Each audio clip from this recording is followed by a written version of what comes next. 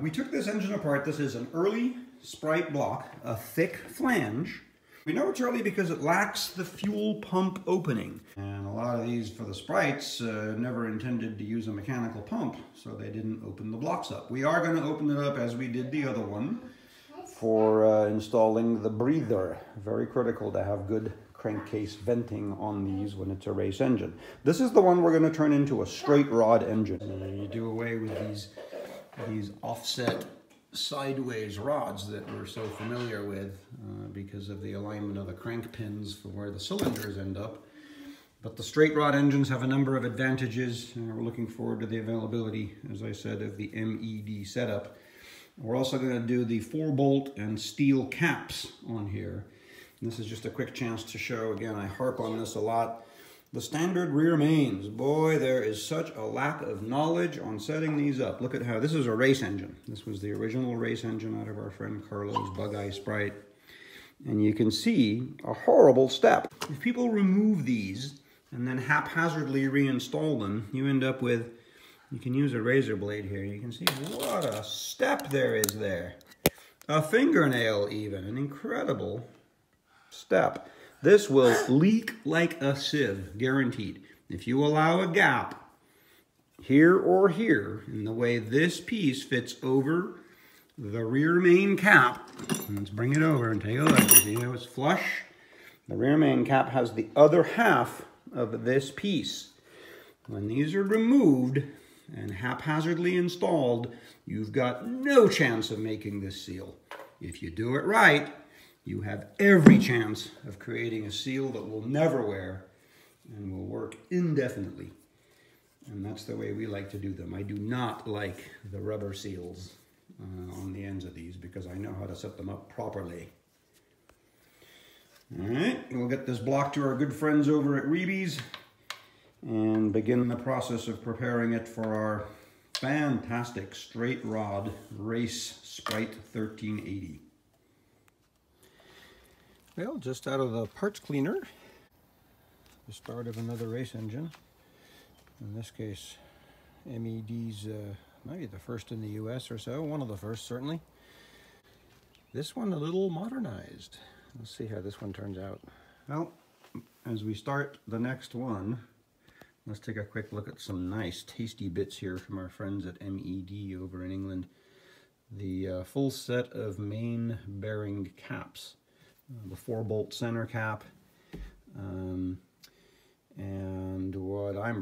this is the first time I've had a chance to try one of these. Most of you know I'm a big proponent of the standard seal arrangement, such as it is on these. I find that there's a few critical details to pay attention to setting these up, but if you do that, they work fantastic. Never an issue with a rubber seal or quirky oil gets into places where it can't get back out. The main thing is you look at the diameter here that the seal ends up running on. You think about high performance engines, seldom are you going to see an actual seal be much larger than the main bearing. I mean, that's the strength of the crank. You don't want a huge seal surface. The speed at which this contacts and passes through the seal is far greater than this would. But you really can't put a complete seal on over a larger flange. People put a great big seal back here, and if you look at the specifications of some of those seals in those very kits, they say things like maximum RPM 3150. And you're like, 8,000 RPM race engine, maximum RPM 3150? Come on now. This setup, no contact whatsoever. If you pay attention to setting it up, no leaks ever. If it does, that's simply telling you you're not venting your crankcase properly on one of these, and you're shoving oil out under pressure. Now, I got news for you. The seal won't hold back pressure either. But when you start getting a leak on one of these that's otherwise set up properly, that's useful information. So let's take a look at what MED did here. Yeah, that's a good one. MED did to improve this arrangement. Notice the two dowels. Now, It's not one of these things where, whoops, someone took it off when disassembling the engine. Whoops, the machine shop took it off when they went to clean it. I've had to give specific instruction even to my machine shop that I've used for 30 years. Don't take this plate off when I'm not line boring. So this one here does let you remove it by having these dowels in place. You always achieve the perfect fit, the perfect line bore matching the main bearing bore from the actual line bore when this was bolted up. The dowels give us the convenience of being able to clean, remove, reseal. As you go to rebuild these, you can take things apart and clean them. Nice trick. We'll get ready to put our really nice crankshaft here. All right, we'll quickly show steps here. This is the rear main seal upper half onto the block. We showed the dowels. What I did here is I painted a very thin layer of RTV. Very thin layer. You do not want this stuff squishing into this channel in here. That's critical for channeling the oil back into the engine. So a very thin painted layer. Line it up to the dowels. We're not going to use a gasket. The gaskets tend to be very inconsistently made, inconsistent thicknesses. We're going to trust that our surfaces here are all flat. All right, so we'll carefully get this assembled, sneak up the torques. I'll probably use a little bit of Loctite on these screws. I like to use a razor blade to check for the surface being what's called proud. You do not want this cap, this little upper piece, sticking up at all. If you go to torque the main bearing cap over this and it's sticking up kitty wampus, you're going to have issues with getting the torque down. You're going to push that away. You're going to mess up your seal arrangement. Bad news all around. This is the critical bit, that this saddle lines up perfectly with the main bearing and that these ends here are absolutely in line, flush with the block. We're going to show little clips as we put together our very special straight rod multi-web crank Sprite race engine.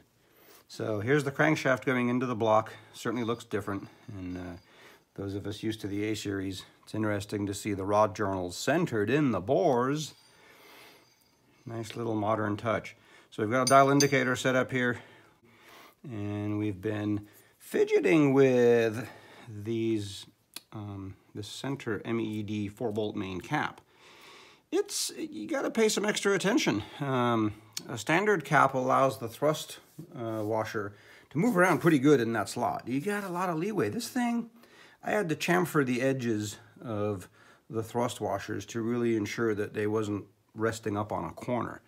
But we can see here, you finally have what I consider a pretty good, about 3/1000ths just by moving it by hand. So I'd say with our assembly lube and stuff in there, we're somewhere between 3 and 4/1000ths on our end float. And you gotta be real careful with these, any kind of cap replacement. It's tough to get that thrust surface perfectly aligned all the way around, half on the block, half on the cap. But we've got it working. We're gonna continue putting the bearing caps and get everything dialed in here as we assemble the bottom end. Yeah, one of my favorite topics, no doubt, if you follow me at all. And I like the original setup, I've said. Here's how you set them up.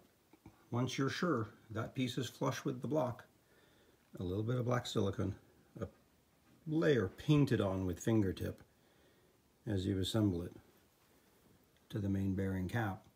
If everything is put together correctly, it's been line bored in place, you leave no gap here or here, and we make sure of that with our little dabs of RTV. This will work. It will not leak. You don't need a rubber seal dragging on the big wide flange of the crank right here like they do. This setup works. Here we go. Now, most of these high-performance A-series engines, especially when you replace the bearing caps and have an option, you see how this cap here has a dual notch arrangement. You know, we have the center tang style A+ late bearings.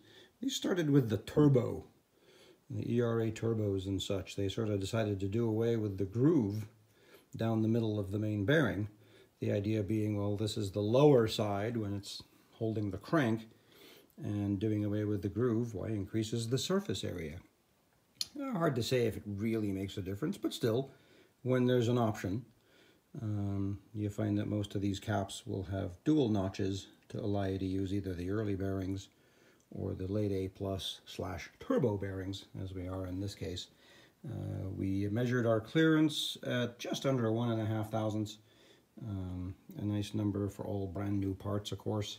So let's continue with our assembly here, and we'll try to show interesting little details as we make progress.